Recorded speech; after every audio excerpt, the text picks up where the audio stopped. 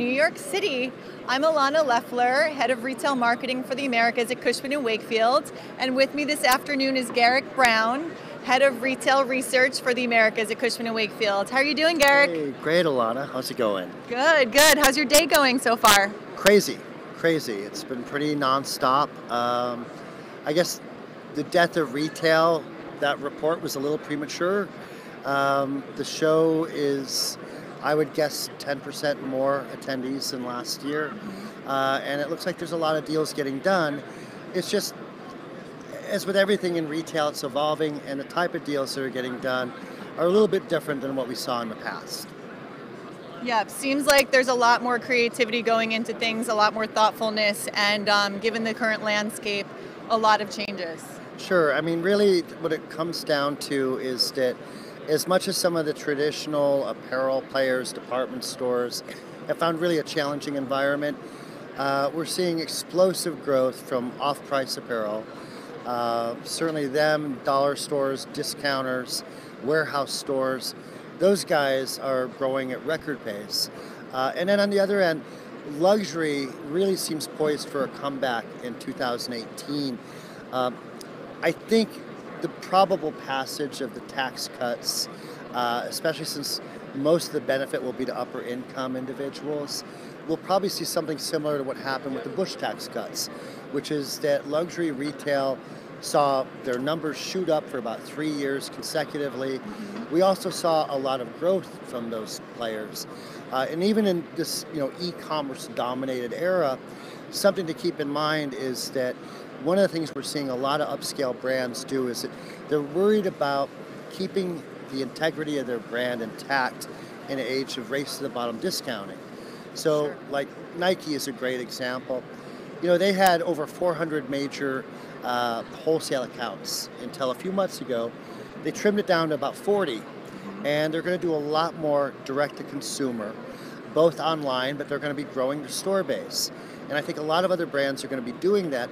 What it comes down to is a lot of upscale brands, because of the discounting going on with some of their wholesale clients, are pulling away from those relationships. They want to make sure that their brand stays at the high end, that their price point that they can command stays at the high end. They don't want to cannibalize themselves. So a lot of them are going to be in the market over the next year or two, growing upscale retail. The challenge is in the middle, is where I see it. And that's what's garnering all these headlines. But the sky isn't falling. There's just a massive evolutionary shift going on. Right, right. That's really interesting. Well, we'll see what comes of that as we move forward. And we just passed Black Friday, Cyber Monday. The holiday shopping season is upon us, the busiest time of year for retailers. What are you seeing, and what do you think the outcome is going to be with this season? Well, everything I'm hearing anecdotally is that traffic is up. Cyber Monday, of course, set records. That's not a surprise. Every year, e-commerce growth has been 15, 16, 17%. While overall retail, which includes e-commerce, it's usually been about 3%. What we think is going to happen this year, though, is that we have an extra weekend in the holiday season, which is going to be positive for all retail, bricks and mortar and online. We also have consumer confidence at its highest level since 2000. We have unemployment at lower levels than before the recession. And we've actually had, going on 3 years consecutively, of income growth across the board. Even though it's been modest, it's been real. So we're looking at that, and while holiday sales last year increased by about 4%, I'm forecasting about 4.2% this year. Wow. And I think that it's going to be a really solid year for a lot of retailers out there. Will it be enough to save some of the truly challenged ones? No, but it kind of works like this, is that if you have a poor Christmas and you're on the edge, that's enough to push you over. And then those who are maybe semi-challenged end up being kind of on the edge.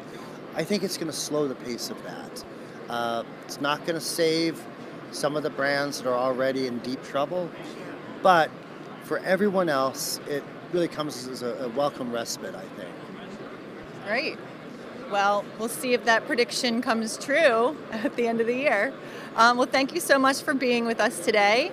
And if you want to see more of Garrick Brown, tomorrow morning at 10 a.m., Thursday the 7th, he's going to be hosting a food halls panel with a lot of other great chefs and industry experts from the food and beverage industry. So you can catch him then.